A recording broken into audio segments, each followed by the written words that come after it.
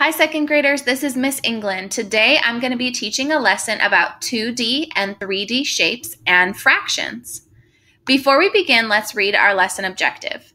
Ready, begin. I can partition shapes into halves, thirds, and fourths and identify equivalent fractions.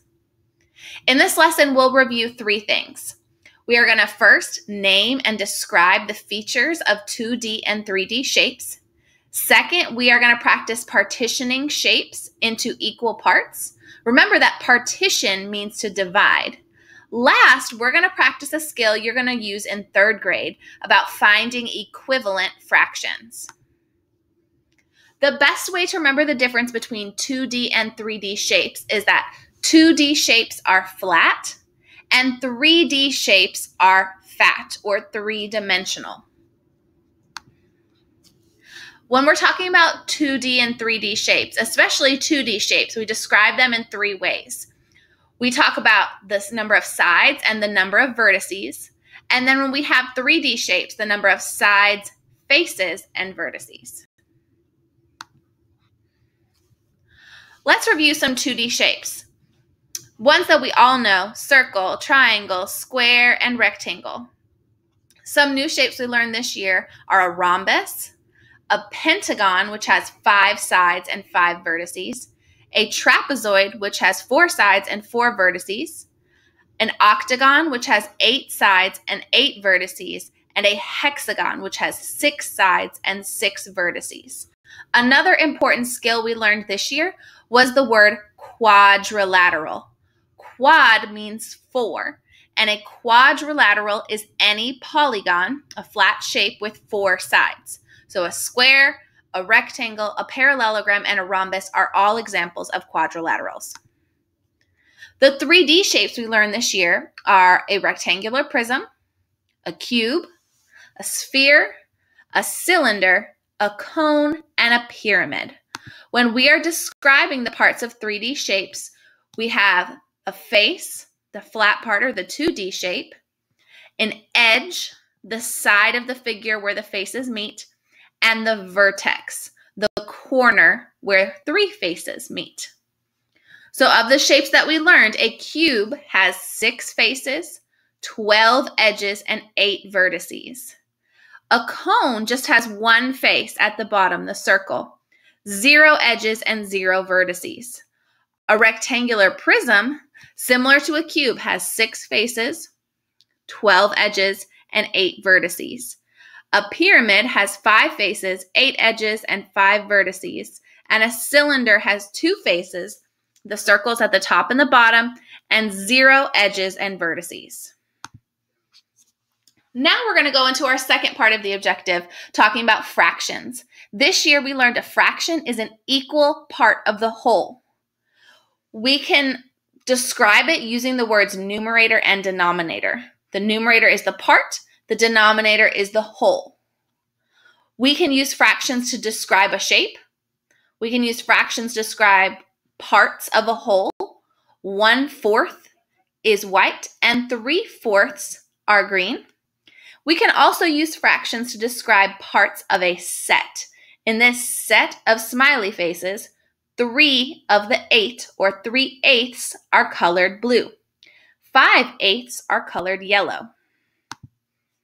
Let's talk a little bit more about the numerator.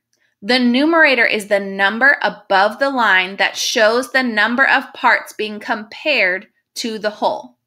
In this example, 3 parts are shaded, so the numerator is 3.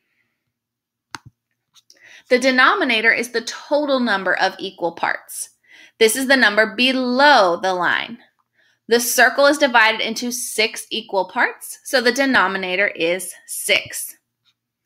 This is an example of one of the practice problems from your Week 7 packet. It says, look at the shape, circle all statements that are true. A, the circle shows halves. B, the whole circle is 1/2. C, the parts of the circle are equal. D, the circle has 2 parts that are each 1/2 of the whole. Now, all of these are correct except B. The whole circle is not 1/2. The whole circle is 2/2. 1/2, 2/2. Last, we're going to talk about a new topic that you will use in 3rd grade, equivalent fractions. Equivalent means equal. Equivalent fractions show the same amount. They're equal, but they have different numerators and denominators.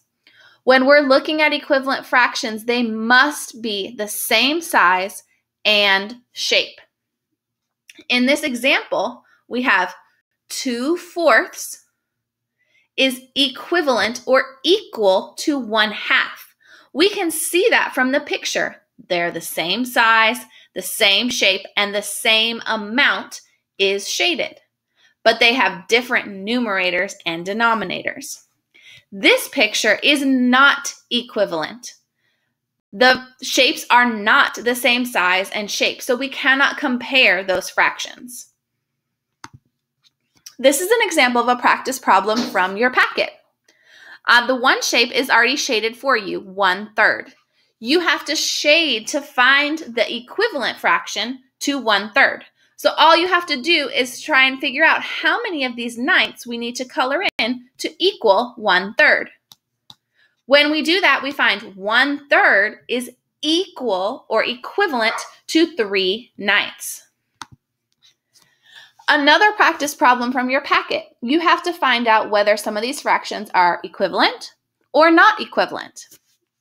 On this example, 2/6 is equivalent to 1/3. When you shade in those two fractions, they show the same amount. However, 4/8 is not equivalent to 1/4. You can see once you've colored them in, they are not the same.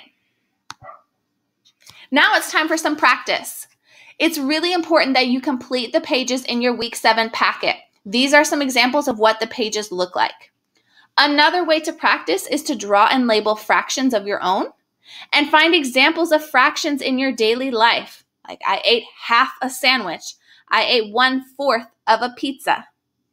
There's lots of great 2D and 3D shape practice on IXL.com. And as always, please send a picture or a video of your learning to your teachers.